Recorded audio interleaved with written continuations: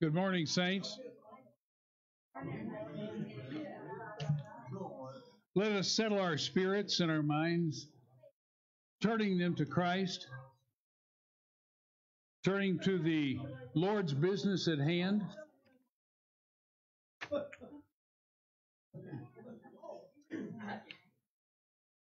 And as we do so, begin to quiet our spirits, that the Spirit of God may speak to us as He called us to His table, which is a means of grace, along with the means of grace of the Word of God in prayer.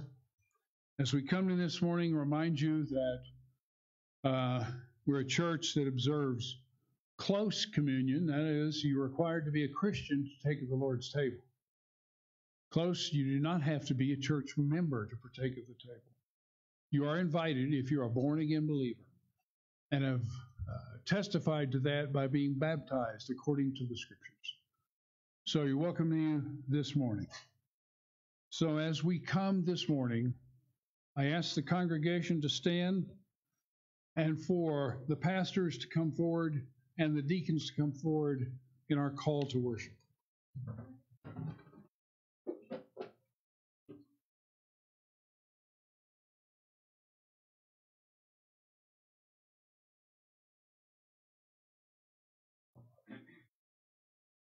Lord, we thank you this day and your many blessings, Lord. It's good to be in your house with your people. And Lord, I pray you just bless us from your word this morning, Lord, just that we'd set our hearts and our eyes on you, Lord. And I pray you just bless our day. In Jesus' name, amen. Please repeat with me the call to worship. And I saw what looked like a sea of glass, glowing with fire, and standing beside the sea, those who had been victorious over the beast and his image, and over the number of his name. They held harps given them by God, and sang the song of God's servant Moses and of the Lamb. Great and marvelous are your deeds, Lord God Almighty. Just and true are your ways, King of the nations. Who will not fear you, Lord, and bring glory to your name? For you alone are holy. All nations will come and worship before you, for your righteous acts have been revealed.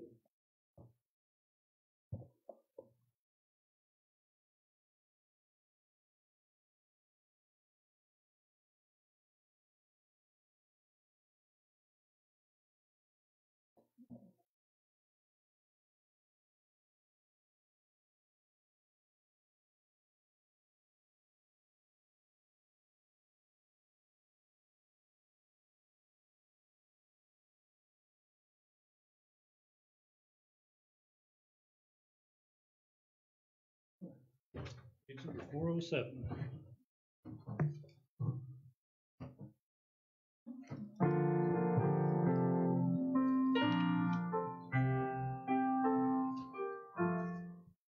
God sent his Son, they called him Jesus. He came to love, heal, and forgive. He lived and died to buy my pardon. An empty grave is there to prove my Savior lives. Because he lives, I can face tomorrow. Because he lives, all fear is gone. Because I know he holds the future, and life is worth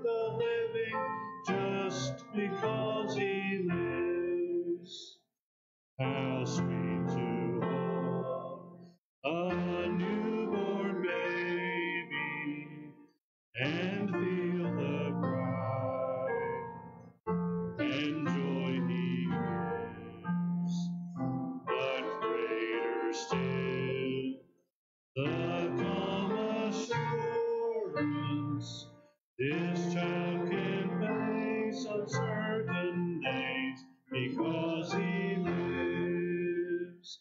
Because he lives, I can face tomorrow. Because he lives, all fear is gone. Because I know he holds the future, and life is worth the living just because he lives. And then one day I'll cross the river, I'll fight life's fight, no war with pain. And then as death gives way to victory, I'll see the lights of glory, and I'll know he lives. Because he lives, I can face tomorrow. Because he lives, all fear is gone. Because I know he holds the future, and life is worth the living just because he lives. Maybe see.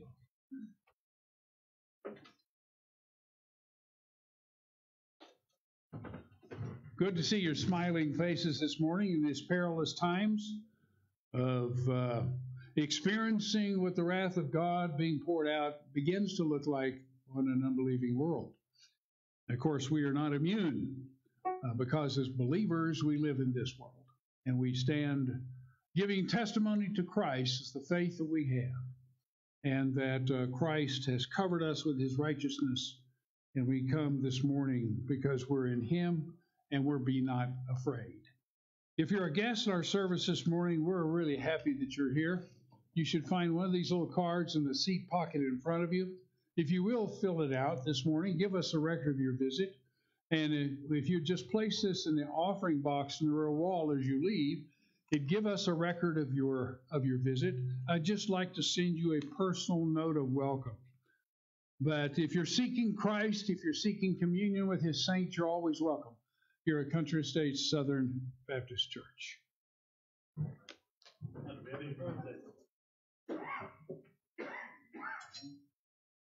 We have one.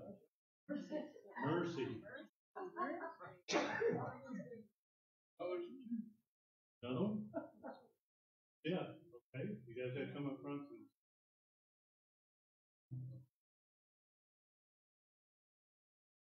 We have three.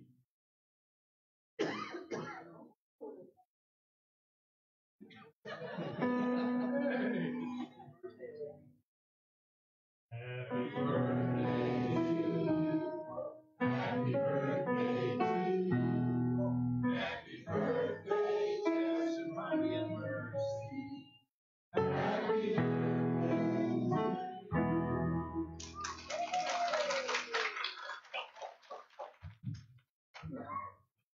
you. Now, page number 514.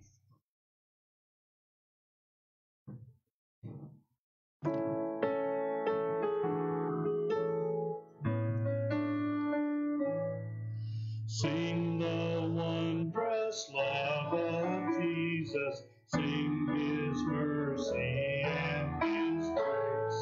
In the mansions bright and blessed, he'll prepare for us a place. When we all get to heaven, what a day of rejoicing that will be. When we all see Jesus, we'll sing and shout the victory.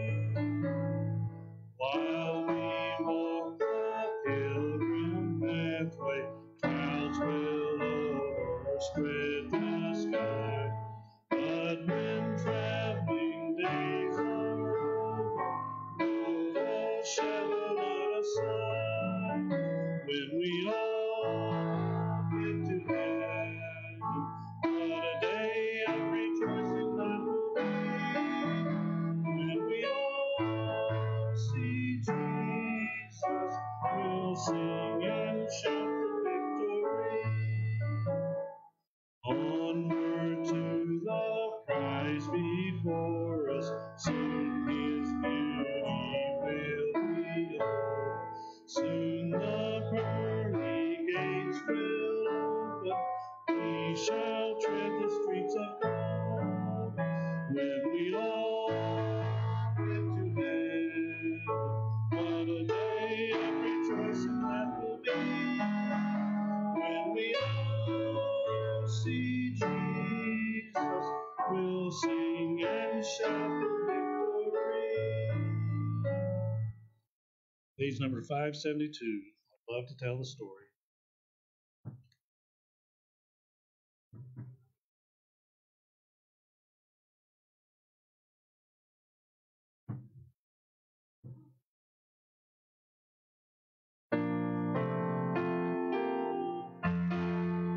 I'd love to tell the story of unseen things above, of Jesus and His glory, of Jesus and His love. I love to tell the story because I know 'tis true. It satisfies my longings as nothing else can do. I love to tell the story. 'Twill be my theme in glory to tell the old story of Jesus and His love. I love to tell the story. 'Tis pleasant to repeat what seems each time I tell it more wonderful and sweet. I love to tell the story, for some have never heard the message of salvation from God's holy word. I love to tell the story. 'Twill be my theme in glory to tell the old story of Jesus and His love. I love to tell the story for those who know it best, seem hungering and thirsty to hear it like the rest. And when it sings of glory, I sing a new song. Will be the old story that I have loved so long. I love to tell the story. Will be my theme in glory to tell the old story of Jesus and His love. Thank you.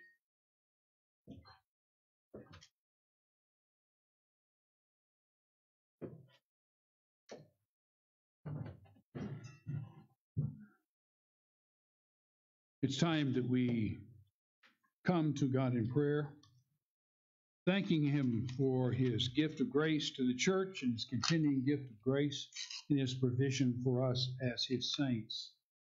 And as we do so, we want to remember those prayer requests that the congregation needs to lift before Him. Greg, great to see you this morning, sir. How you doing? Thank you for your prayers, everyone. And how's the rest of the family doing? Okay. So we just need to continue to lift up the Hodgson family in all of its varied forms wherever they are, right? We will. All right. We need to pray for Keoki this morning. He stood firm, doing the right thing, paying a little bit of the price for that. Just pray for a grace for him and for Sonia. Please continue to do that and see what God does in and through him and with him. So please pray for Keoki. What other things should we bring to the Lord in prayer about this morning? Yes, Doc. Oh, that is a praise. You feeling all right? Okay. Okay. We'll do that. Others? Yes, Ruby.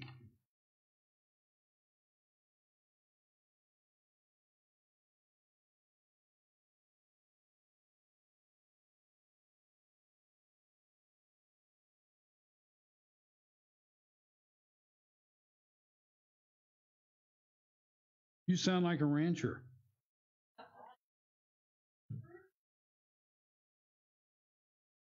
Amen, sister. Amen. Jeff. For the Corn family, yes.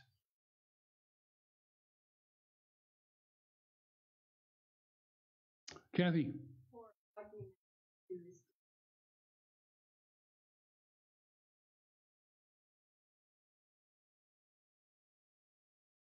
Getting close to applying for German citizenship, isn't you? Yes. Jay.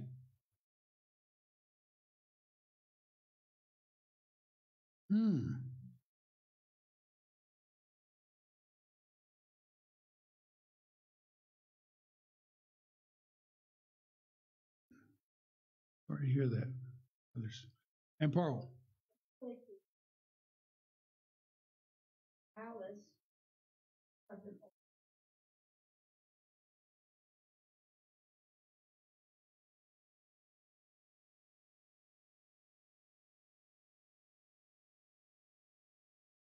Yes, Kathy. Who are helping.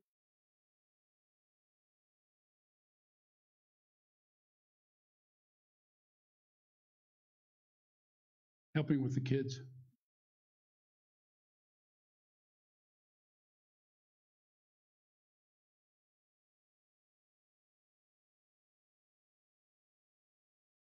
JJ.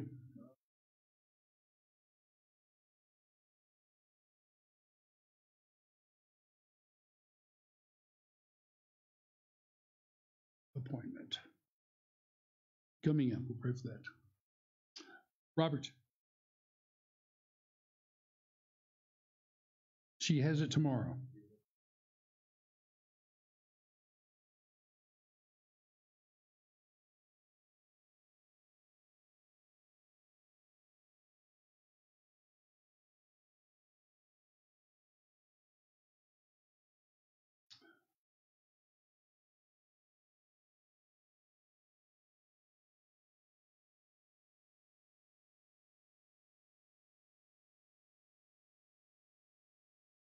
Kind of goes along with the sermon. Listen carefully. Physical courage is one thing, moral courage is quite another. So that's probably what we're talking about. The moral courage to do what he thinks is right for them. Yes, Alan.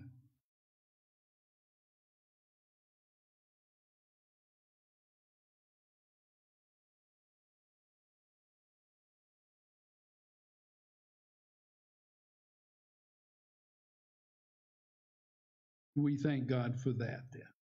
We will. All right? Will you take a moment and just go before the Lord? Let you settle your mind a moment. I'll lift these things up as I pray a pastoral prayer as well.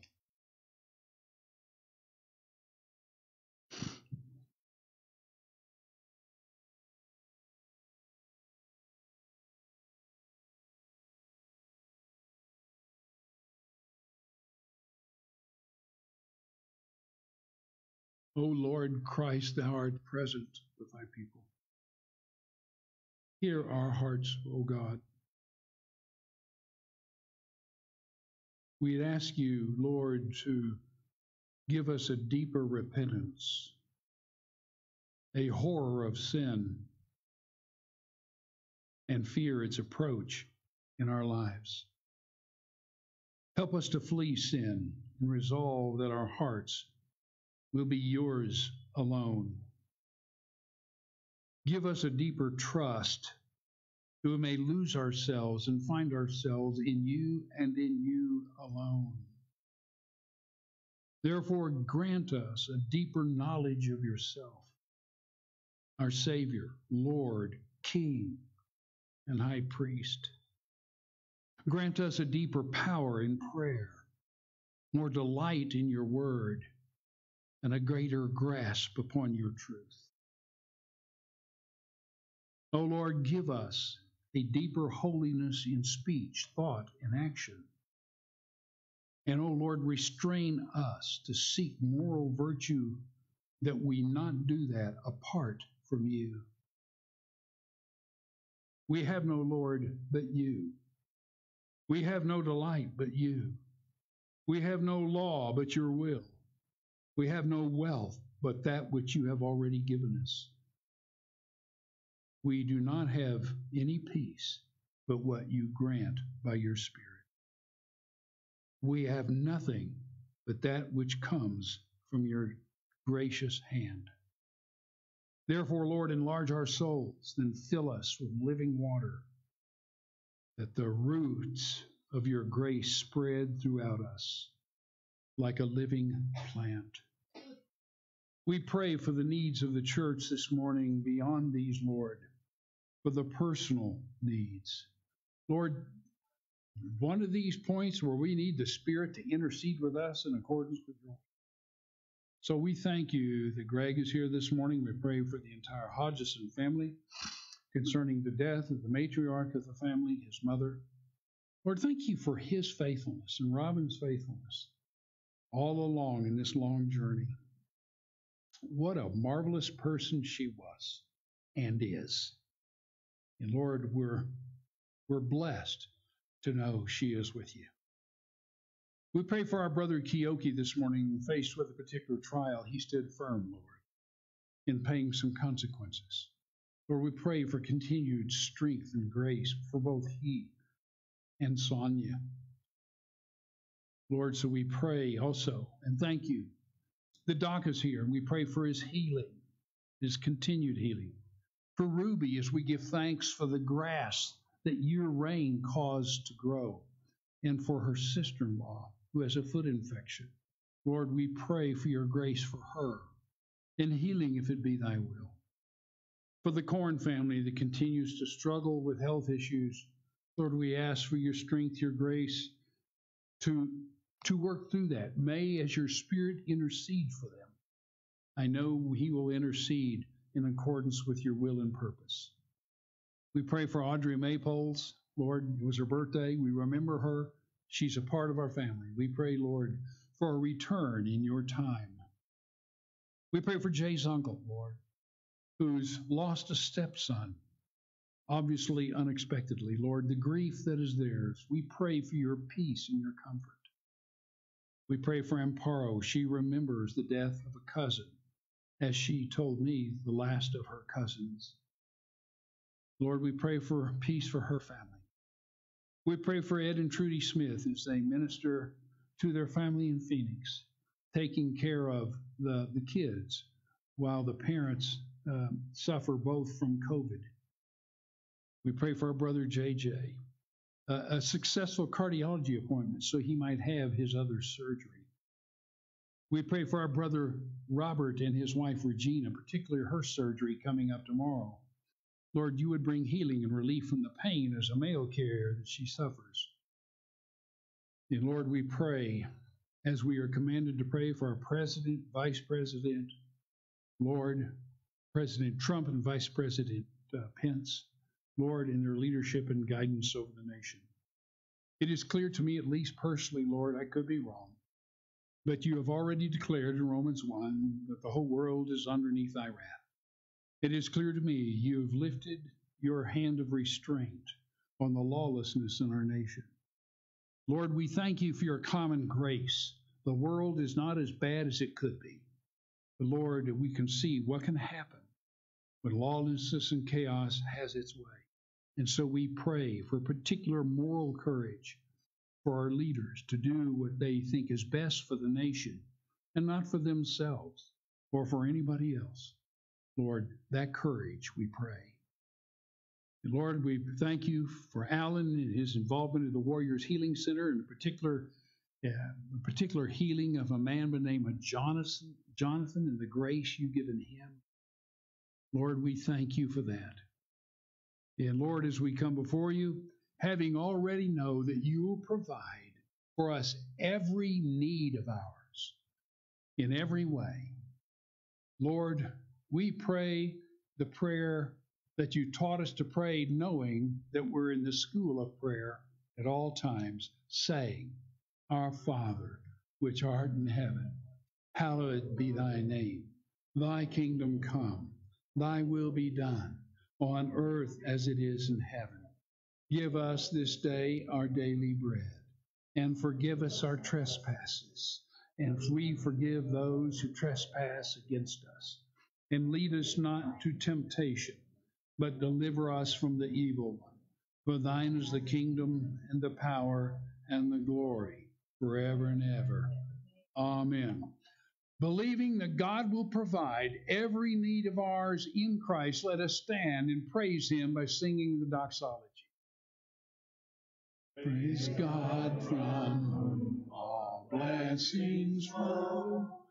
Praise him, all creatures here below.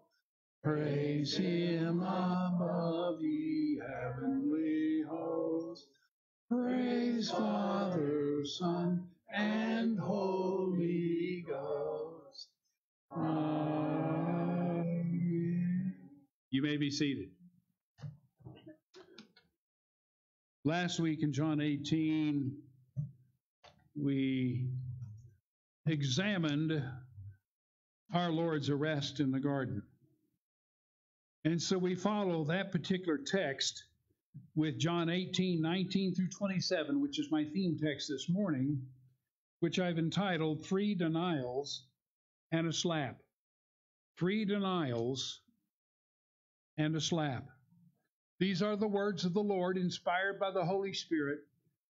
And remember, when we're looking at the Word of God, we're looking at the Holy Spirit's arrangement of the elements in the Word for a particular reason, message, and purpose. And we're going to do our best this morning to kind of discover that as we look at this text. This is the word of the Lord.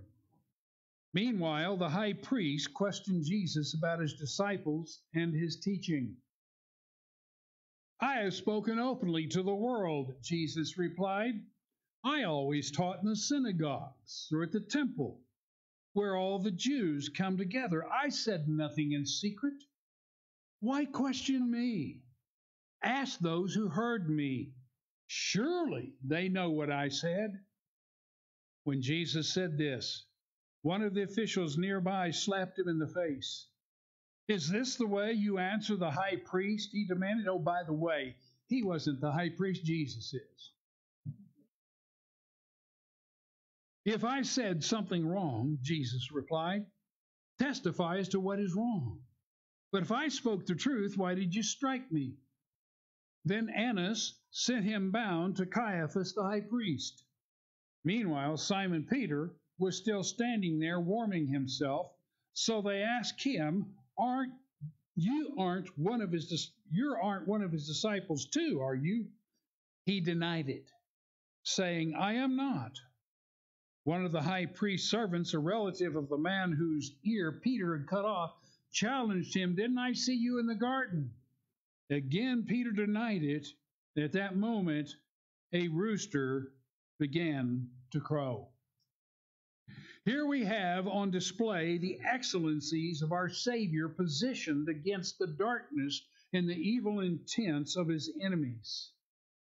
But interwoven into this incident we have an account of the fall of one of Jesus' disciples, who, although he was physically courageous, he cut off the servant's ear, he was impulsive, he had self-confidence, but he failed to pray as Jesus directed. And therefore, he lacked the moral courage to stand with Christ during his trial. This account serves as a cautionary tale to all of us, to warn us that we also are vulnerable to denying our Lord before his enemies. We live in a world today that is just as hostile to Christ and his gospel as they were then. And if we are to be faithful disciples, we must be willing to stand firm with him in the advance of the gospel and its mission. And that mission is to save for God a people in whom God dwells by his Spirit. If that is so, then we must also be ready not only to stand courageously physically, but morally. And the temptation to bend the knee, to equivocate, to try to blend in so that we escape that kind of scrutiny is very tempting. But in effect, it's a denial of the Lord. We must be willing to publicly identify ourselves as a follower of Jesus Christ and to do it unashamedly and courageously. Let me read the rest of the text, John 18, verses 12 through 27. Then the detachment of soldiers with its commander and the Jewish officials arrested Jesus. They bound him and brought him first to Annas, who was the father-in-law of Caiaphas, the high priest that year. Caiaphas was the one who had advised the Jewish leaders that it would be good if one man died for the people. Simon Peter and another disciple were following Jesus. The Gospel of Matthew says Peter was following at a distance in hand. Because this disciple was known to the high priest, he went with Jesus into the high priest's courtyard. But Peter had to wait outside at the door. Providence had given Peter a closed door. It would have been better if Peter would have observed that. The other disciple, who was known to the high priest, came back, spoke to the servant girl on duty there, and brought Peter in. "You aren't one of this man's disciples, too, are you?" she asked Peter. He replied, "I am not." Painful, isn't it? Painful to read that. It was cold. Pay attention to these little details. And the servants and officials stood around a fire they had made to keep warm. The enemies of Christ are always willing to keep you warm if you stand out in the cold with him. Peter also was standing with them, warming himself, while his Savior was cold. Meanwhile, the high priest questioned Jesus about his disciples and his teaching. "I've spoken openly to the world," Jesus replied. "I always taught in synagogues or at the temple where all the Jews come together. I said nothing in secret. Why question me? Ask those who heard me. Surely they know what I said." When Jesus said this, one of the officials nearby slapped him in the face. "Is this the way you answer the high priest?" he demanded. "If I said something wrong," Jesus replied, "testify to what is wrong. But if I spoke the truth, why did you strike me?" Then Annas sent him bound to Caiaphas, the high priest. Meanwhile, all this was going on. Peter was still standing there warming himself. Where should Peter have been? Ask yourself the question. Aren't you one of his disciples too, aren't you? He denied it, saying, "I am not." One of the high priest's servants, a relative of the man whose ear Peter had cut off, challenged him. "Didn't I see you with him in the garden?" Again, Peter denied it. At that moment, a cock began to crow. In our text, the Holy Spirit supplies details concerning Jesus' arrest and subsequent trials that are not given by the other gospel writers. We should expect that from John.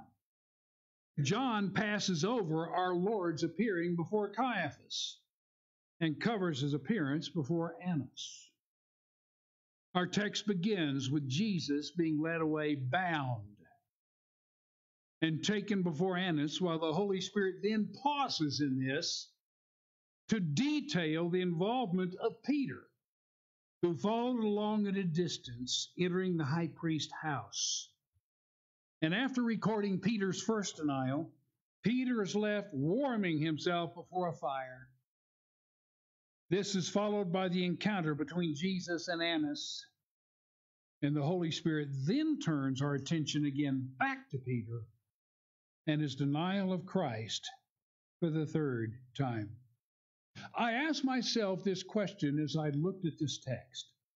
Why has the Holy Spirit given this much space to Peter's denial of Jesus more than the Lord's trial before Annas? Why? Is it not, Lord, beloved, to demonstrate how much we need His grace at each moment of our Christian life? How important is it for us to be reminded that acting out of our self-confidence or strength is to invite spiritual disaster? And when I speak of self-confidence, I'm not talking about the confidence of a carpenter in cutting a straight cut on timber. I'm not talking about the confidence of an athlete to hit a fall-away jumper in the last 2 seconds of the game. I'm not talking about that kind of confidence. I'm talking about the self-confidence that I got this lick, Lord. I can handle this. I can face this on my own. Beloved, you can't and I can't. Given the world that we live in and the dangers that continue to increase, we need the Lord's confidence, confidence in Christ, and a constant seeking of His grace. This is why we come and celebrate the means of grace that God has given us. That God imbues grace into these things when they're practiced by faith. If you're a non-believer, they don't mean anything to you.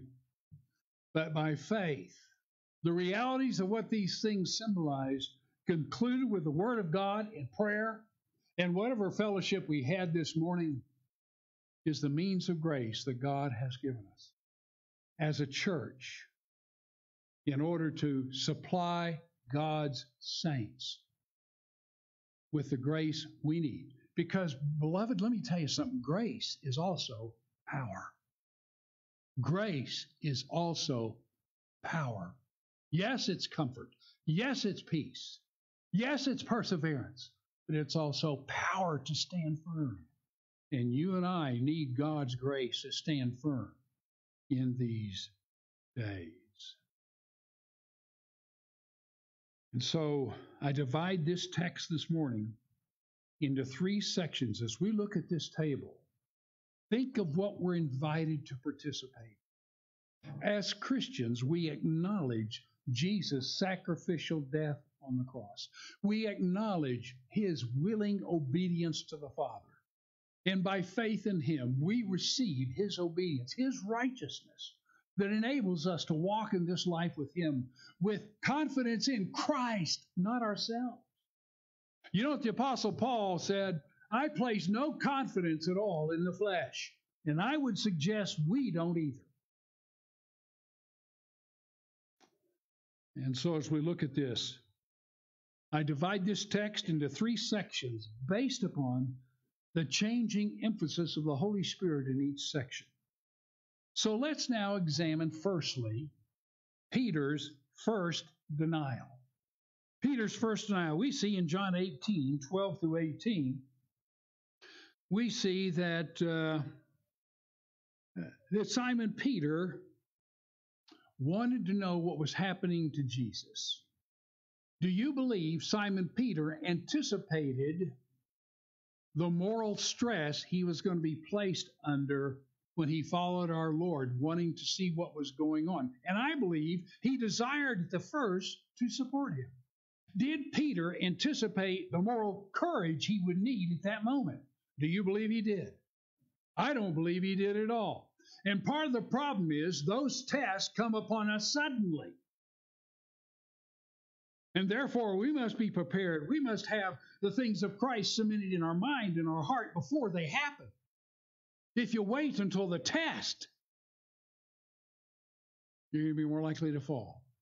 Did Peter realize he was going to be forced, or he was going to be put in the position to either affirm or deny his followership of Christ? I don't think he did. I don't think he did.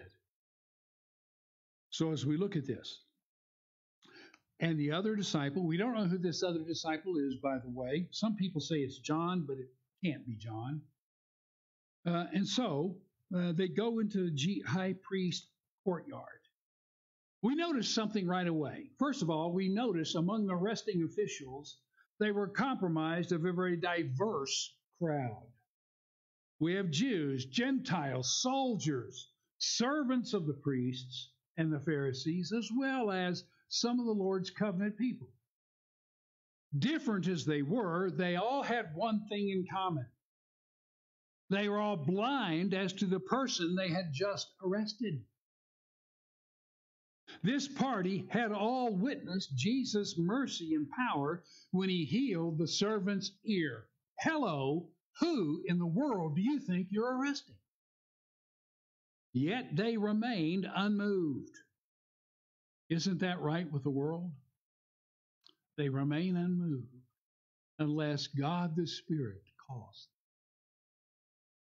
them. I find it ironic that Jesus stands here under judgment by those who will one day stand before him. Those who judge Jesus falsely will also experience his truthful judgment upon them. And there's only one way to escape judgment, beloved, and that is to bow your knee to Christ, believing him to be the Son of God, that he was crucified for your sins, raised on the third day. And by faith in him, you can be forgiven of all of those things and be clothed in his righteousness and be given the gift of the Holy Spirit to indwell you and to help you to live the Christian life. Because, beloved, we can't live the Christian life on our own, can we? We can't. Oh, the wonder of Christ's passive obedience. Now, what is passive obedience? He allowed these things to happen to him because he was actively obedient to the Father. We must never forget the wonder of Christ's submission, not because he was helpless, but because his heart was on saving sinners like you and me. Like Joseph. Oh, how Joseph was a type of Christ.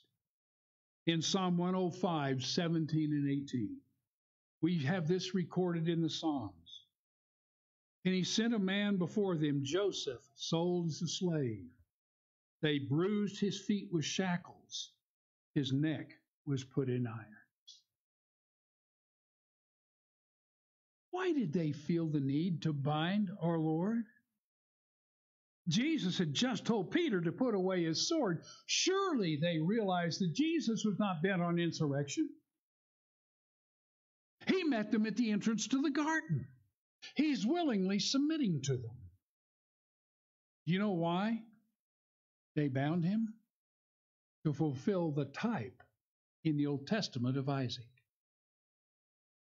Let me read to you Genesis 22:9, who was the type of Christ offered by Abraham.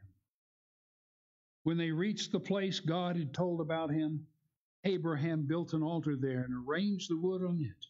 He bound his son Isaac and laid him on the altar on top of the wood. There may be another reason he was bound, because Jesus was taking our place in who are we? People who are bound in sin. And so taking our place, he too was also bound so that he could free us as our substitute. He was bound so we could be loosed. On his way to Annas' house, Jesus would pass through the sheep gate.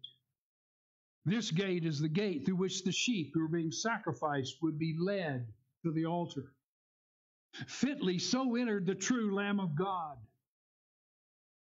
But you know, beloved, there's also the contrast between the two Adams.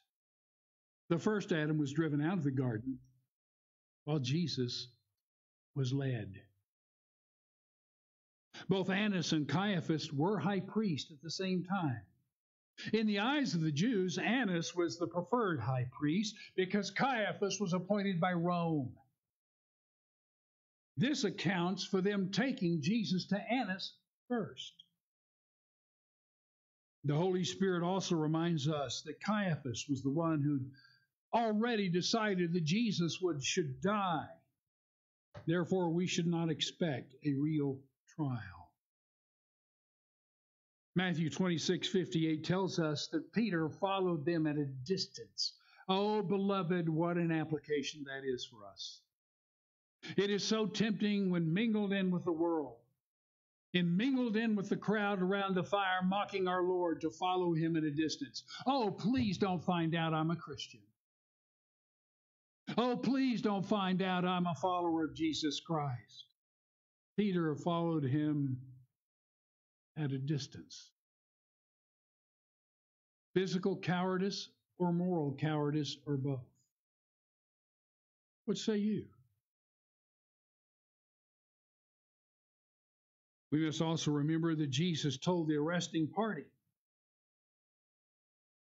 to let the disciples to go their own way. Wasn't Peter listening? Wasn't that a hint? Peter, get out of here.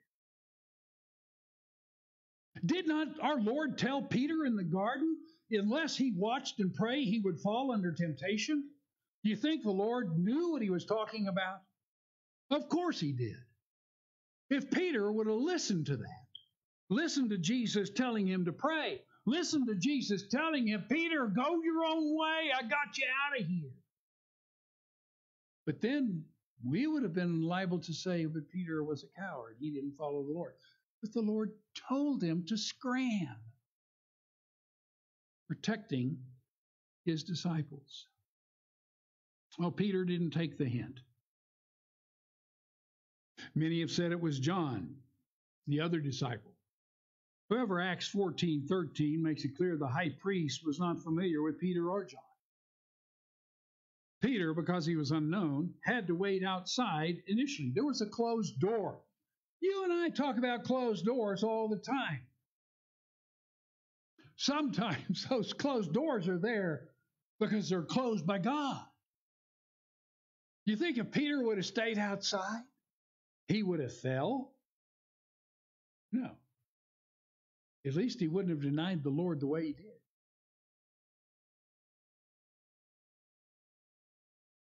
The Lord in the garden had warned them to watch and pray.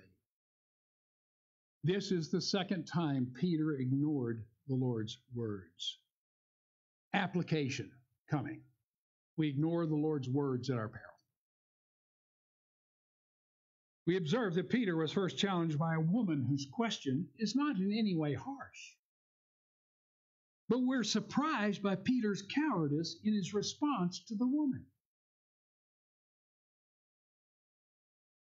Judas betrayed the Lord out of covetousness.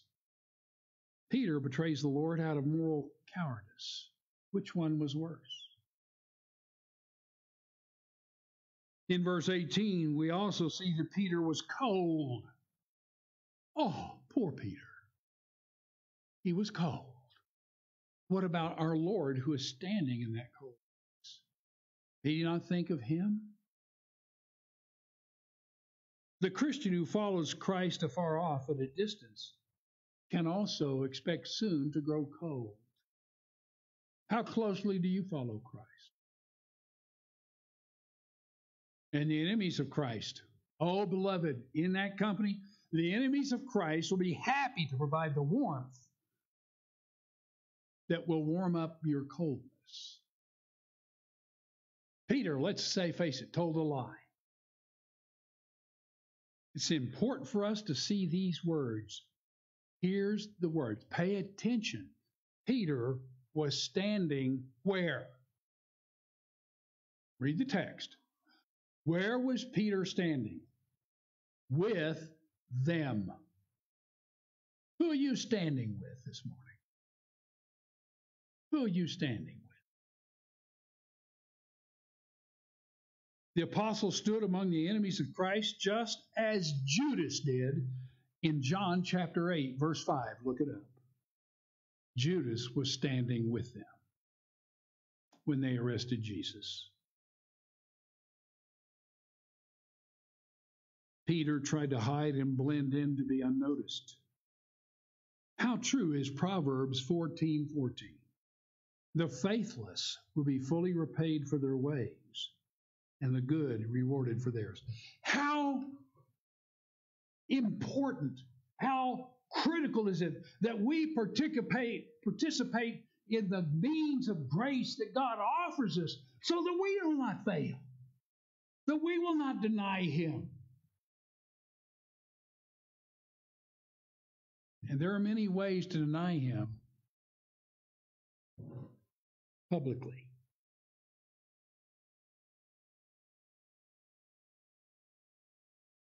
So now we move on to the second kind of scene, the Inquisition.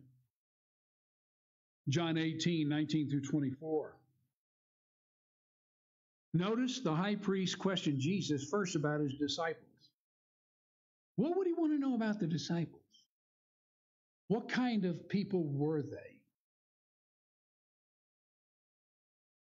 If they were rebels or criminals or insurrectionists, do you think he would make hay of that? I do. But what is evident here, Annas tries to get Jesus to incriminate himself. Annas' question concerning his disciples was an attempt to make Jesus' followers a bunch of ne'er-do-wells, as evidenced how by their failure to be with him instead of with them. What a mocking question it was. As to his doctrine, it is clear they didn't have to charge a leveled against him. They didn't know what to charge him with. The fact that he gathered disciples means Jesus may be open to a charge of insurrection against Rome. But considering the question as to his doctrine, they are trying to trap him in a blasphemy. Our Lord's reply in verse 20 reminds them that he has spoken openly to the world, to whoever will listen. There are plenty of witnesses. If Annas would bother to call one, notice Annas did not call any witness. This is one of those traps to get a person to incriminate themselves. By affirming that he taught in established places of worship, gave proof that he was building no lawless sect. In saying that he said nothing in secret means he didn't have two messages. One for his disciples, secret message, we're going to overthrow Rome, and another for the public. There was no secret messages. Frankly, this is a fulfillment of Scripture. You probably knew I was going there. Isaiah chapter 49, verse 45-19. I have not spoken in secret from somewhere in a land of darkness. I have not said to Jacob's descendants, seek me in vain. I, the Lord, speak the truth. I declare what is right. It's amazing. It's amazing the things about Christ you find in the Old Testament. We also need to notice that Jesus didn't say a word about his disciples. He didn't take the bait. As the shepherd, he was protecting the sheep because he alone was going to suffer, not they. His answer in verse 21 challenges their assertion of a lack of knowledge of his doctrine. They were not ignorant of his teaching, and most have even heard him preach in person. There was no need to arrest him at night, except as a cover for their malice and dishonesty, their lawlessness.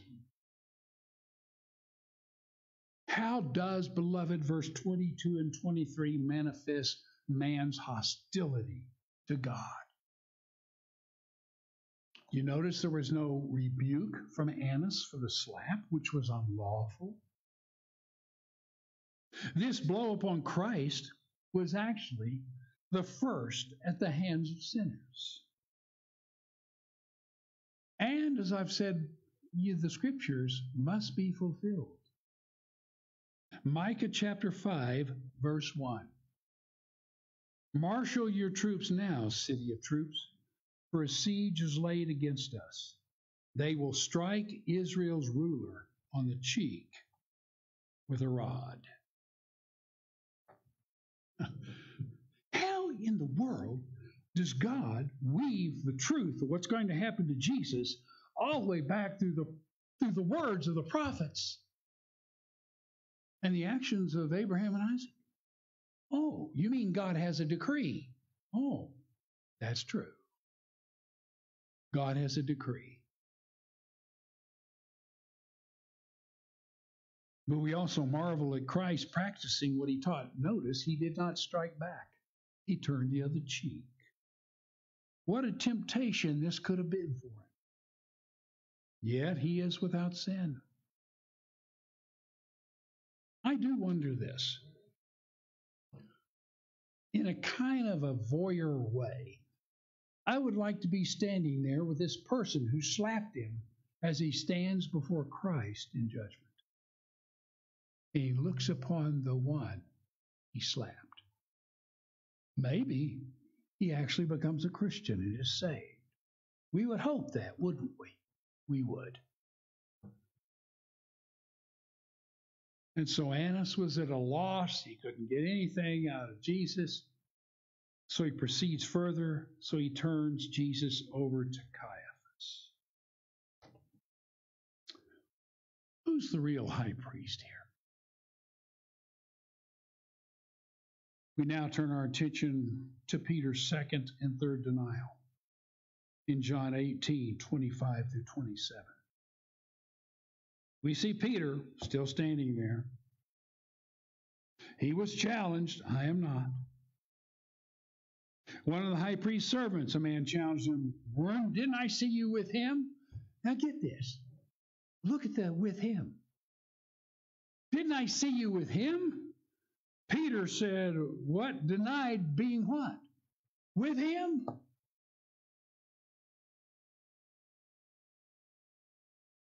And the decree of God and the crowing of the rooster happened. Peter's still standing by the fire. Peter's features were lit up by the fire, which enabled the next questioner to ask his question. And Peter flatly denies their question. It was the kinfolk of the man whose ear Peter had cut off who challenged him. The man saw at one point Peter standing with Jesus, and now Peter is standing with them. Now, the immediate application for us is this: to be careful to avoid the company of those who would mock Jesus. That's the unequally yoked thing.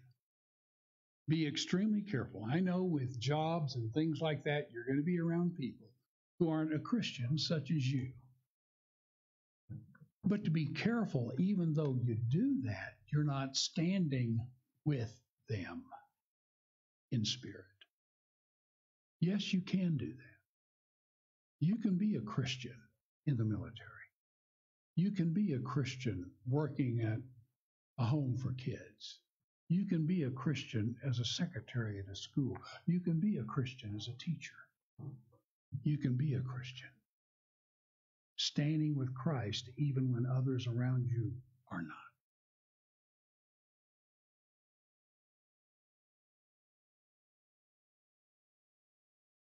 I'm sure we need to take a look at Peter's denial. Let me ask it this way. Did Peter deny that Jesus was God? Did he? No. Did Peter deny that he was Israel's Messiah? No. What did he deny? That he was one of his followers. It was a public disavowal. You remember what Jesus said, those who deny me before men, he will I deny before my Father. This is dangerous stuff. Dangerous stuff. All boasting about our own strength is indeed a weakness. How, beloved, does this not demonstrate? How, unless at each moment unless we're held up by grace, we shall all fall. All boasting about our strengths are indeed weaknesses. And how about God? Did God create that rooster for that moment? Of course he did.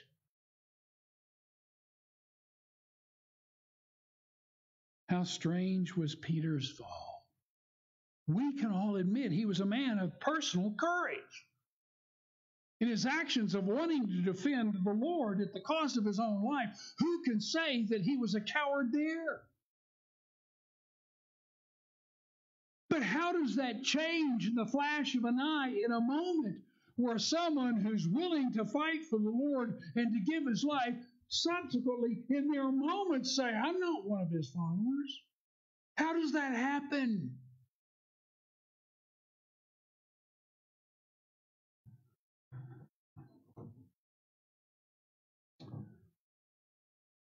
One of the things that I previously mentioned, you think Peter anticipated his need for moral courage?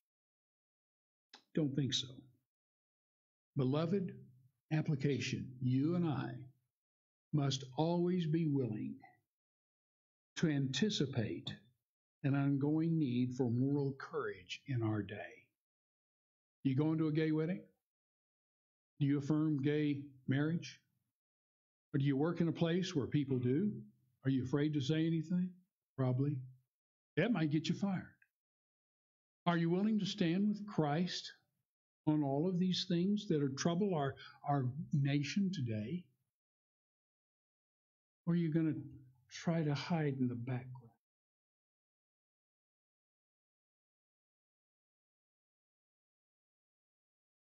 Peter's fall is indeed concerning. You know why? On a scale of physical courage, Peter was probably just as courageous as the most courageous military veteran or nurse or doctor who ministers with his patient that has COVID. How come moral courage is a different thing? It's a different kind of courage. And I'll tell you why. Because unless you really believe what you say you're standing on, you're not going to have it. Beloved, you've got to decide, if you haven't already, and I believe you all have, you've got to decide now where you stand. Because this is going to be challenged. And you must be ready for those challenges. This applies to you young people. It applies to those in school, in college, to those in the work world, to those in the ministry. Can you believe I said that?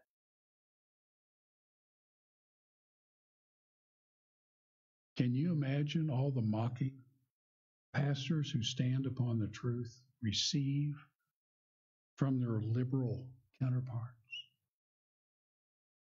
Come on. You don't really believe Jesus rose from the dead, do you? Yes,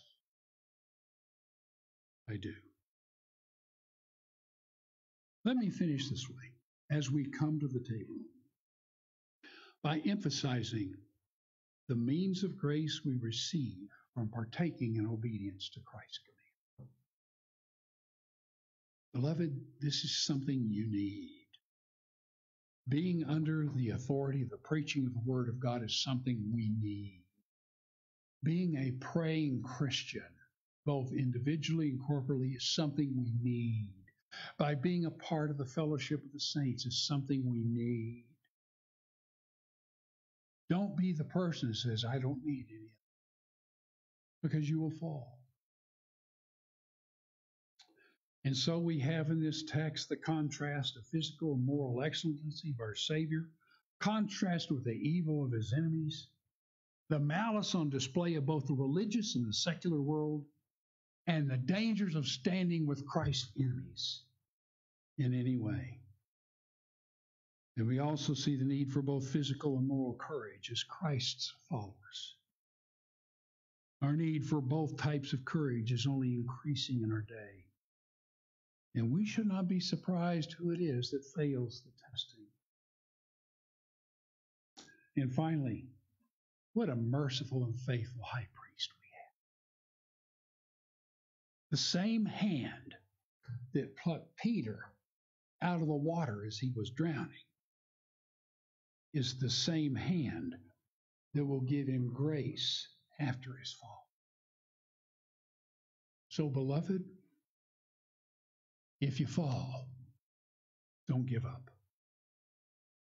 Turn to our Master who freely pardons. Turn to him confessing sin and our weaknesses and asking for the grace he's willing to give us. If he graced Peter, who believed, he'll also grace you.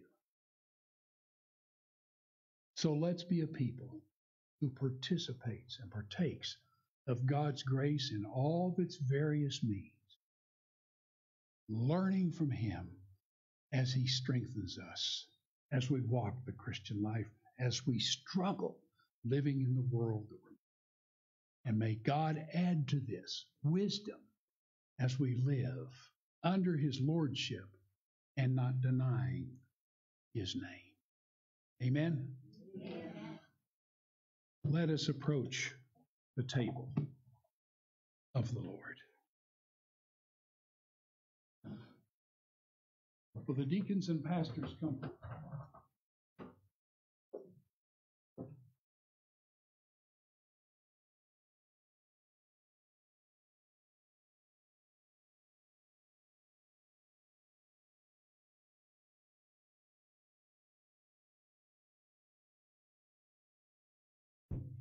Are you ready to take some grace?